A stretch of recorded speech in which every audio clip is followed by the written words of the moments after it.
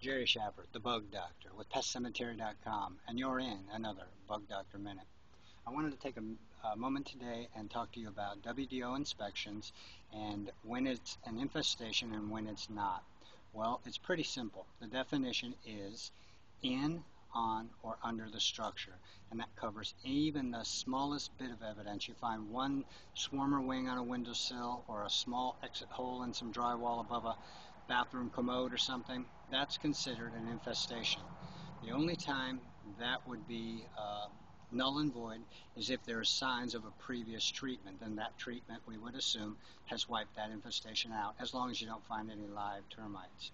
This building I'm doing right now is a inspection I did a couple of weeks ago, and I found just such evidence, and it is classified as an infestation because there is no other drill marks or stickers saying it's been treated, and here's the evidence. It doesn't look like much, and a lot of times homeowners have a real problem when they see old evidence or evidence without live termites, but it still needs to be treated. And here's what I found.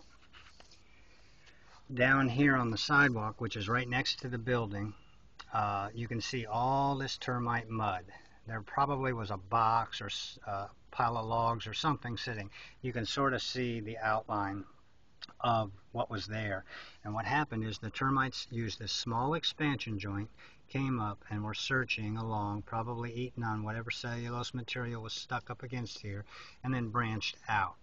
Well, the homeowner moved away, removed the debris or the box or whatever, but left all the old evidence, and that is classic definition right there of in, on, or under the structure. So this structure here is considered to be infested because there is no signs of previous treatment, and there's no live termites to be for sure, but anyhow, it does fall in the definition. So when you're doing WDO work, that's what you need to look for, and that's how you need to explain it to your customers. All right, this has been Jerry Shepard, PestCemetery.com. You've been in another Bug Doctor Minute. Have a great day.